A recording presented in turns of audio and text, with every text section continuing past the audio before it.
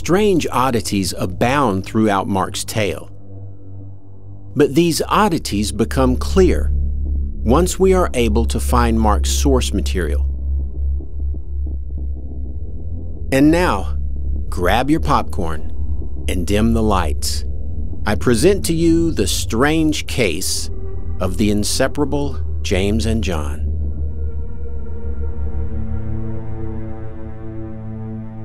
The disciples, James and John, are said to be brothers, the sons of a man named Zebedee.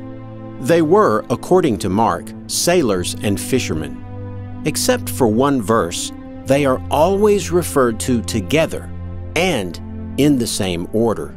Never John and James, always James and John.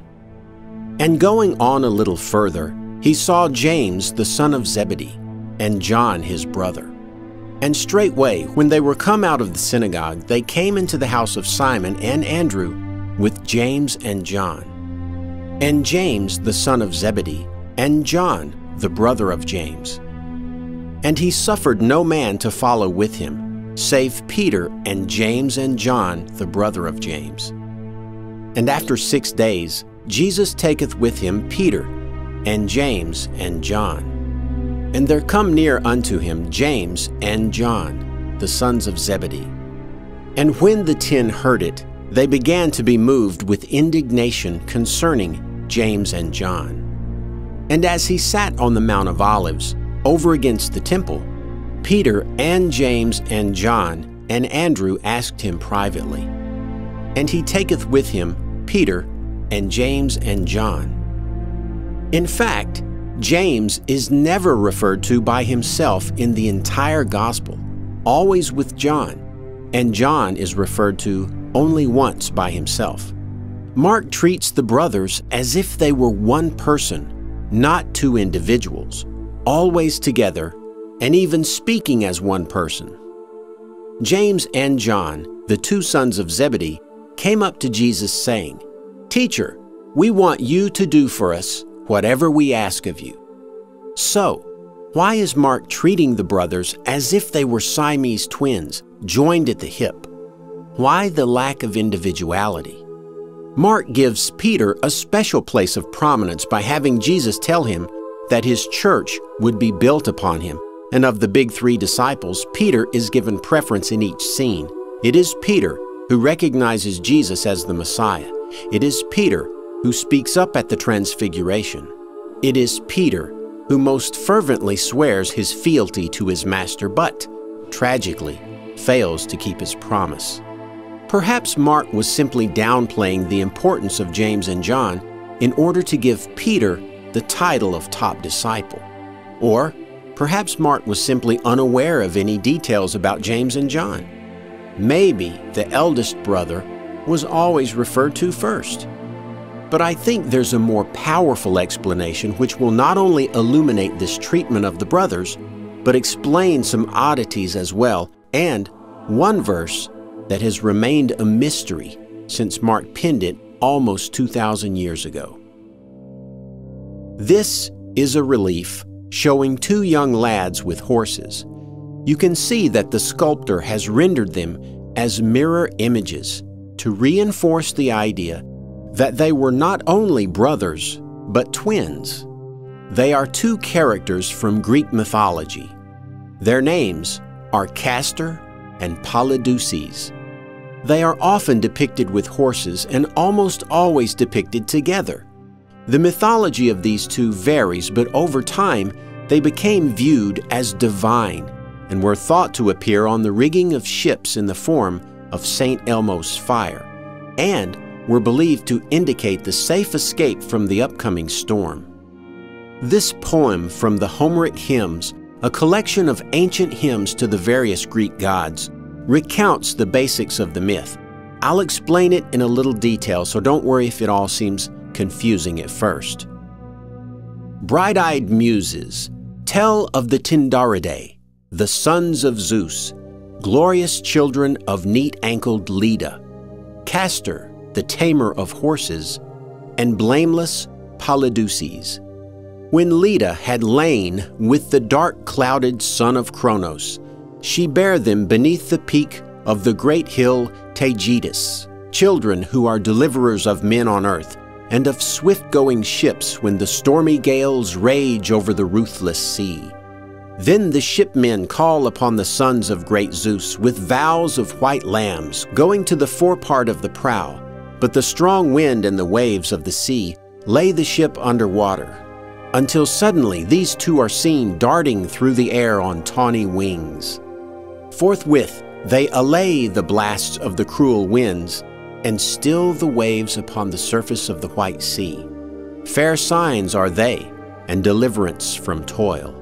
And when the shipmen see them, they are glad, and have rest from their pain and labor. The Tindaridae was another name for Castor and Polydeuces, as Castor was fathered by Tyndareus.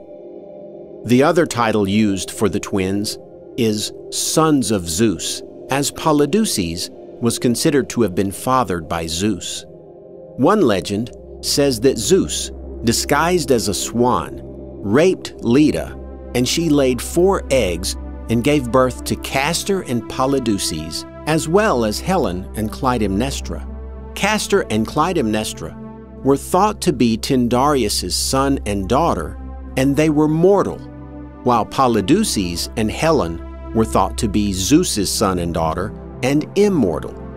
So you'll find Castor and Polydeuces referred to sometimes as the sons of Tyndareus, or the Tindaridae, but more times than not as the Dioscuri, literally Zeus's boys. Castor and Polydeuces are sometimes both mortal, sometimes both divine, but the more well-known tale has Castor being mortal and Polydeuces being immortal. And in the myth, Castor is eventually killed. As a result, Polydeuces then splits half his immortality with his fallen brother, so that Castor spends half his time on Mount Olympus and half of his time in Hades, as does Polydeuces. The brothers became part of the stellar constellation Gemini, which is Latin for twins, becoming the 2 brightest stars in the group, Castor, or Alpha Geminorum, and Pollux, which is the Latin name for Polydeuces, Beta Geminorum. The question is, was Mark mimicking the common and widespread Greek myth of the Dioscuri by depicting James and John as a Christianized version of Castor and Polydeuces, inseparable and indistinct, mirror images of each other? And in the same way James and John are always referred to in the same order, Castor and Polydeuces were never called Polydeuces and Castor, always Castor and Polydeuces. But here is where it gets interesting. Remember the scene where James and John asked to sit at the left and right hand of Jesus? James and John, the 2 sons of Zebedee, came up to Jesus saying, "Teacher, we want you to do for us whatever we ask of you." And he said to them, "What do you want me to do for you?" They said to him, "Grant that we may sit, one on your right and one on your left, in your glory." Did you notice how neither of them seemed to care whether they actually got the left or the right position, even though the right position was normally associated with a higher place of honor? Sitting at the right hand of a deity would have been the best seat in the house, but according to Mark, neither John nor James showed the slightest interest in the right position. Again, they are depicted as one person instead of 2 distinct brothers who we know would have been fighting over that right-hand spot. Mark has given us another Homeric flag in this passage. The brothers are requesting to flank Jesus at the left and the right, a deity flanked by twins. The twins, Castor and Polydeuces, are seen in these images as flanking a deity, one of the brothers on the left and one on the right. Here, they are seen with Helen of Troy, who is believed to be the daughter of Zeus, and as such, a demigod or immortal. Another depicts them at the left and right of Zeus. And here are two instances where the Dioscuri flank Astarte. In this picture, they flank Serapis. This image shows them flanking Saturn. And here is one where they flank Jupiter. And here is another where they flank Jupiter. And here is another showing the twins at the left and right of Artemis. And one more showing them flanking Artemis. And this one is perhaps Heracles. And one with Helios. And here is another showing them at the left and right hand of Juno. Castor and Polydeuces, the Dioscuri, flanking various deities. This would explain why Mark depicted John and James as twins, requesting to flank a deity, with no care as to which side was which. It appears that Mark was indeed superimposing the well-known myth of Castor and Polydeuces onto James and John, and inventing the details based on the mythology, rather than giving us actual historical events. But there's one final oddity that I've deliberately saved for last. It is another Homeric flag by Mark, and this time an explicit one that none of his readers could have missed. And it only appears in the Gospel of Mark. For Mark's readers, it was a very important flag early on in his story so that they would not miss his reference to the mythological twins. And James the son of Zebedee, and John the brother of James, and he surnamed them Boanerges, which is the sons of thunder. The twins Castor and Polydeuces were known collectively as the Dioscuri, which means the sons of Zeus. Zeus was known as the god of thunder and the thundering one, and Zeus's father, Kronos, was known as the father of thunder. Castor and Polydeuces, the Dioscuri, or literally Zeus's boys. Mark has given his readers an easy flag with which to recognize his Christianized version of the Dioscuri in his own work. James and John, the sons of thunder, Zeus's boys, the mythical Greek twins known as the Dioscuri.